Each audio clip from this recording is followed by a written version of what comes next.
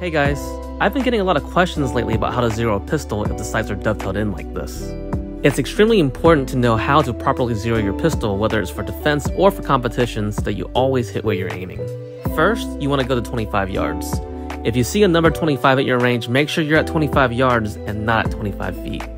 If you're too close to the target, your arrows may be too small for you to see to make the proper adjustments. Next, fire 5 well-aimed shots using good marksmanship fundamentals. If your shots were high, low, left, or right, just try again but using the proper fundamentals. If you do that, your gun will hit exactly where you aim.